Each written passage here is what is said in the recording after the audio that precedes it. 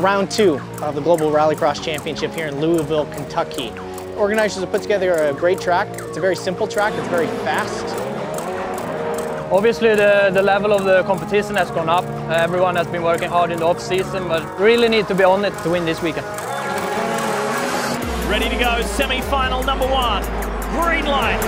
How about Steve Arpin working the outside? He is not giving up. Look at this, and up and oh, and De Jong is off into the wall. And Scott Speed is getting beaten up by the Honda of Oliver Eriksson. And how about that? Up front, Oliver Eriksson and Scott Speed come together. Honda up against Volkswagen. The Volkswagen goes right around the outside. What a move, Scott Speed. Speed with the win. Lights go green. This is semi-final number 2. Let's go. It is Eriksson on the outside groove. Takes the point. We now see the Beatles having to really work hard as Tanner Foust gets into Eriksson.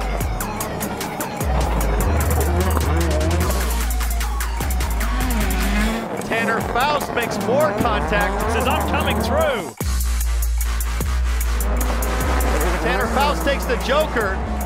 Final lap, Tanner Foust to the front. Little bump from Eriksson, it won't be enough. Tanner Foust is going to win this thing.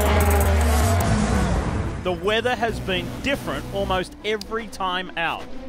And where it's tricky is right here on the launch. In Louisville, it's time to bring the action.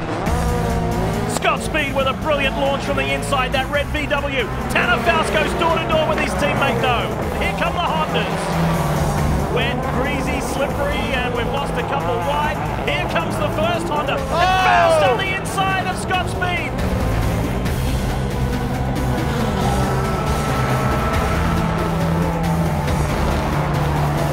Foust around the outside and almost into the wall. Fantastic battle here. Tanner Foust not giving up 1 inch. Now here comes Tanner Foust. Where is he going to come out? He's got it, has he? Into the side, and he almost spins up and goes wide. They collect each other. Watch for the Honda on the inside. Unbelievable. Here goes Tanner Foust again around the outside. This is an epic final. Whoa! Tanner Foust, the drift master, slots it right in between the two.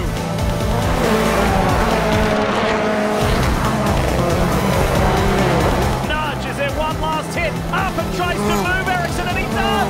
This is going to be a drag race to the line. Who is going to get it? Eriksson to the right, Arpin on the inside. Oh, I think Eriksson got it. He did by 0.07 of a second.